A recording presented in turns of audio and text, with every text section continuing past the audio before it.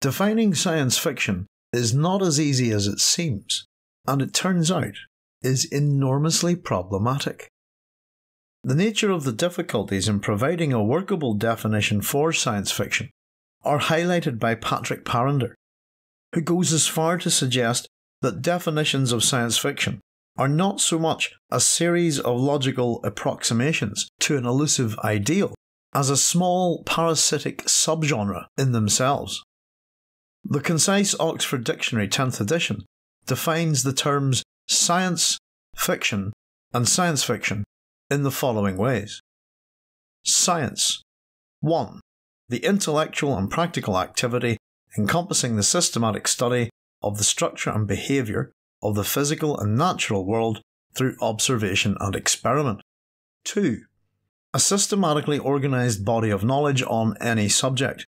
3. Archaic knowledge. Fiction is then defined as 1. Prose literature, especially novels describing imaginary events and people. 2. Invention as opposed to fact. A false belief or statement accepted as true because such acceptance is considered expedient. Science fiction is then defined as fiction based on imagined future worlds portraying scientific or technological changes. This dictionary definition is far from useful or even remotely correct.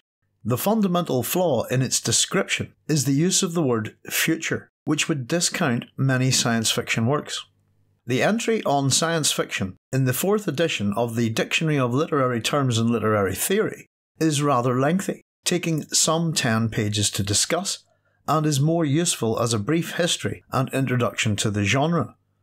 It does, however, present the nature of the beast, highlighting the confusion and uncertainty as to how we go about defining science fiction, stating as to what it is about, this is not easily classifiable, noting, however, that they stretch the imagination.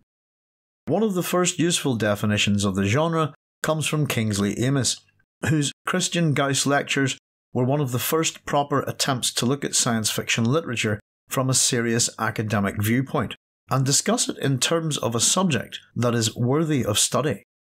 In saying that, Amis's attitude to science fiction, comparing it to the development of jazz in New Maps of Hell, would be much criticised later, especially by the New Wave and the likes of Michael Moorcock.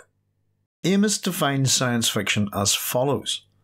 Science fiction is that class of prose narrative treating of a situation that could not arise in the world we know, but which is hypothesized on the basis of some innovation in science or technology, or pseudo-technology, whether human or extraterrestrial in origin. Kingsley Amis's definition was a useful one, in that it provides a good focal point for heated debate in regards to this so-called parasitic subgenre. Not all science fiction is prose, however, and indeed, there is a Science Fiction Poetry Association which has been in existence since 1978, and New Worlds magazine published many attempts at science fiction poetry. In addition, situations in science fiction, because they are often extrapolated on or based upon current trends, do arise in the world we know, examples including Frank Herbert's Dracones and Robert Heinlein's Waldos, to name just a couple of cases in point. Dracones are the massive inflatable and reusable oil barges developed by Dunlop during the Suez Crisis, which now have a number of technological applications and named after Frank Herbert's The Dragon in the Sea, from which their concept was taken. Heinlein's Waldos are still known by this name today, though the more technical term for them is telefactoring, and again came from his story Waldo, later published as Waldo and Magic Incorporated. Finally, science fiction is not always based upon hypothetical inventions in science and technology, in the same way that it is not always set in the future. These are merely common misconceptions. Although Kingsley Amis's definition is lacking for many reasons, it was certainly useful in that it was one of the first intelligent enough attempts to define science fiction within a broad scope. It also provided the impetus to spark the almost never-ending debate to which many writers and critics have waded into over the years. Isaac Asimov was a writer whom Aldous described as being part of the Super League of science fiction, and here, discussing definitions in an interview with Mother Earth, explained how John W. Campbell, astounding science fiction and analog's great and controversial editor, saw science fiction and sadly provides us with another unhelpful and rather egotistical viewpoint. John Campbell, the great late editor, said that science fiction stories are those that science fiction editors buy. Isaac Asimov's own definition is a little more helpful, in that it takes us towards a viewpoint that suggests science fiction focuses on the contemporary world of its writers, although it is still focused on technology and science.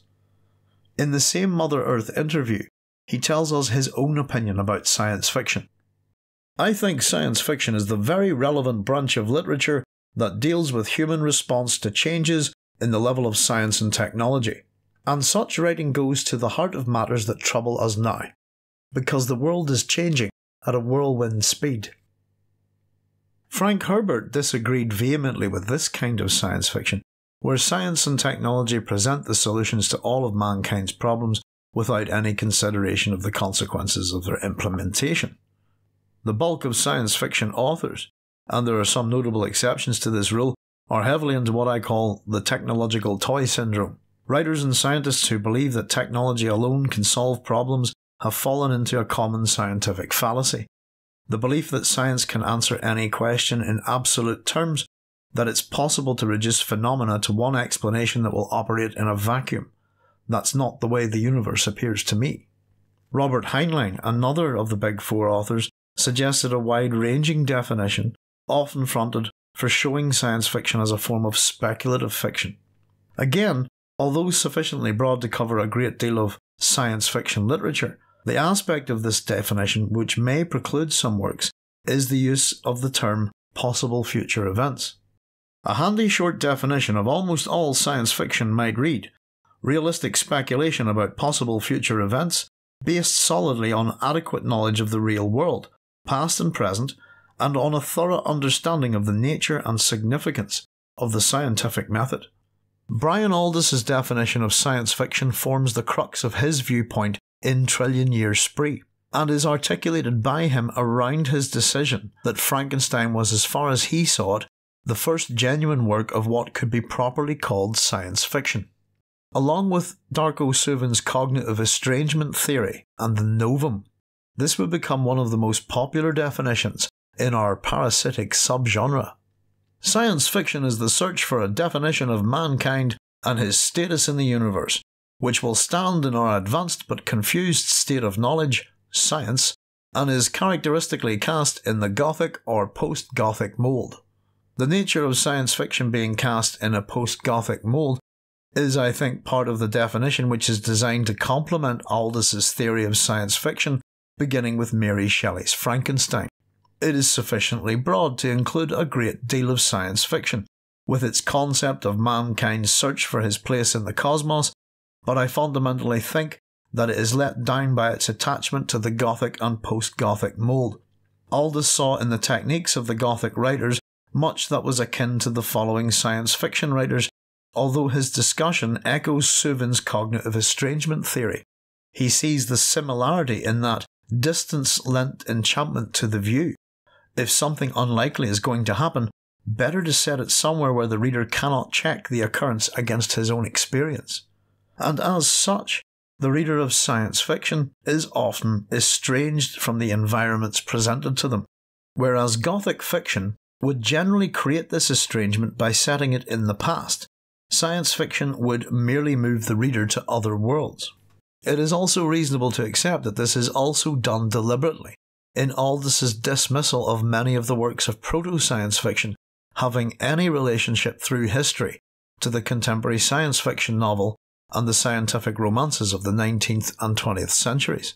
Because many of these works are contemporary in their settings, both temporal and physical, to their writers' lives, there is no distance lending enchantment to the view, or at least not to Aldous, because these works of proto-science fiction are not contemporary to Aldous in the sense that they are not products of the post-industrial revolution period. He fails to see them as part of the science fiction tradition, and are estranged to him for this reason. Aldous has also presented the opinion, in a more flamboyant definition, that science fiction can be described as hubris clobbered by nemesis. Again, a viewpoint easily identifiable with Frankenstein, but not necessarily so with a great deal of science fiction. In the late 1970s, Darko Suvin, the Yugoslavian-born academic and critic, was able to provide a definition for science fiction that seemed broad enough to incorporate most of the works in the genre, while precluding elements of horror and fantasy literature, which very often can appear similar to science fiction. Science fiction, should be defined as a fictional tale determined by the hegemonic literary device of a locus and/or dramatis personae that 1. Are radically or at least significantly different from empirical times, places, and characters of mimetic or naturalist fiction, but 2. Are nonetheless, to the extent that science fiction differs from other fantastic genres, that is, ensembles of fictional tales without empirical validation, simultaneously perceived as not impossible within the cognitive, cosmological, and anthropological norms of the author's epoch. Science fiction is, then, a literary genre whose necessary and sufficient conditions are the presence and interaction of estrangement and cognition, and whose main formal device is an imaginative framework alternative to the author's empirical environment. The cognitive estrangement definition is sufficiently broad enough to encompass the more unusual works of science fiction. There is something inherently recognisable about the setting or world that the novel takes place in, something that presents the reader with a sense of familiarity based on the real world, yet at the same time there is something that sets the reader apart. In conjunction with this familiarity, there is some element, whether it is science, technology, language, gender, locus, or some other novum, that estranges and separates the reader from the work that they are reading, and it falls within the realms of possibility or probability. The novum was the other term that Darko Suvin coined in relationship to his definition of science fiction. The novum is that new thing, the innovation that partly helps to provide the element of estrangement for the reader, though again it provides enough scope to ensure that the novum itself is not necessarily scientific or technological. A novum that is not technological could be, for example, languages created by authors for their science fiction worlds, such as the separatist teenage language Nadsat, spoken by the Droogs in Anthony Burgess's A Clockwork Orange, and Orwell's Newspeak in 1984, the intent of which is to restrict language sufficiently enough to prevent people's capacity for thought crime or social unrest.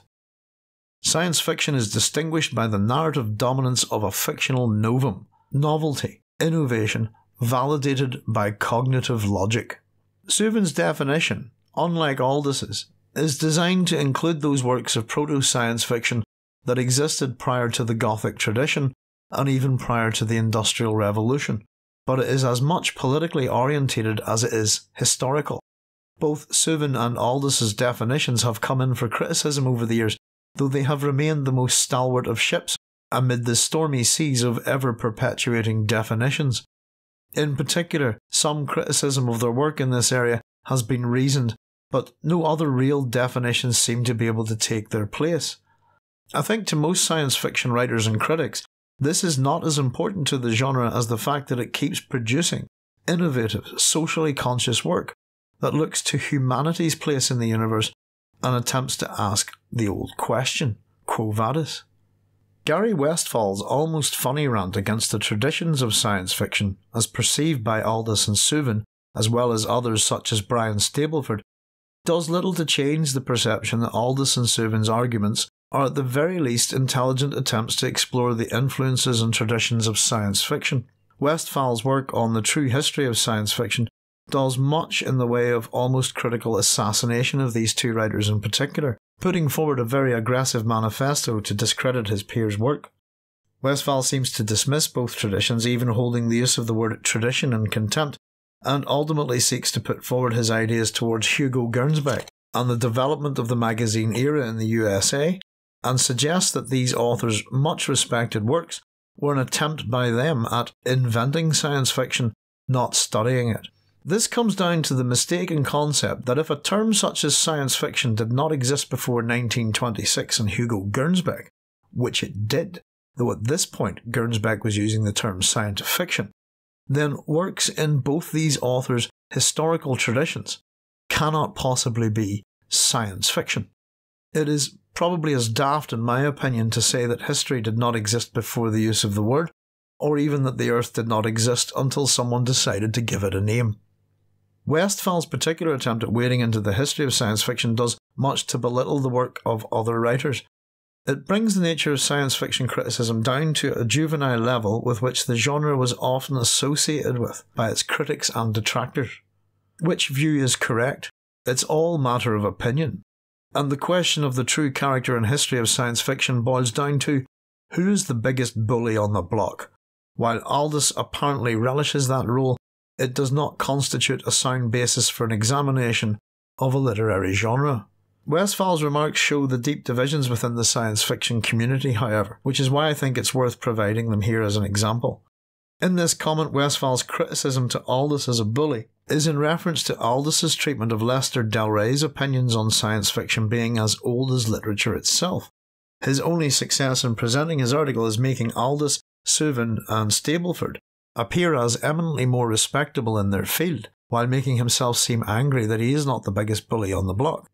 The discussions we've looked at present those arguments which are most generally accepted or regarded within science fiction criticism, with Mr. Westphal's ideas representing a very different viewpoint. The debates, definitions and arguments over science fiction's history and its definitions as a genre are legion, and there is far from sufficient room to present them all here. They do, I think, show the nature of the beast as one that is not easily tameable or confined. I would suggest then that science fiction is a literary genre which has emerged out of the antecedents of fantastical literature and mythology, which were often attempts to explain the workings of the natural world when scientific knowledge was unable to provide reasonable evident answers, or was merely limited by the prevailing knowledge that existed at any given specific time.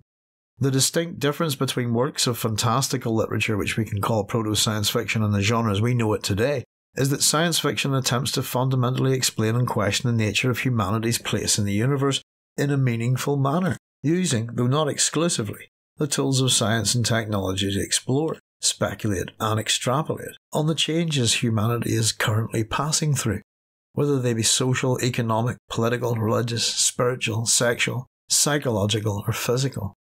Science fiction is in a sense the metempsychosis of humanity rooted in the present day, and through the development of what is in essence a postmodern mythology, attempts to understand the journey humanity is undertaking. It does so within the realms of reason and understanding, rather than through any mystical or divine rationale, and in that sense differs from fantasy and horror literature, where the rational world is set aside in favour of a locus which has numerous supernatural features. In that context, a science fiction work, although having elements of the fantastical, can be seen as having an expressed reality based within our current understanding of science and the natural universe, or reasoned speculation and extrapolation of that same understanding, whereas fantasy and horror literature can be seen to have little or no grounding in reality. It's finally important to know that science fiction is an umbrella-like genre, which seemingly finds it easy to encapsulate all other forms of literature. A fact that I believe is intrinsically overlooked by the commentators of the genre, especially when they seem to spend more time suggesting what science fiction is not, rather than what it actually is.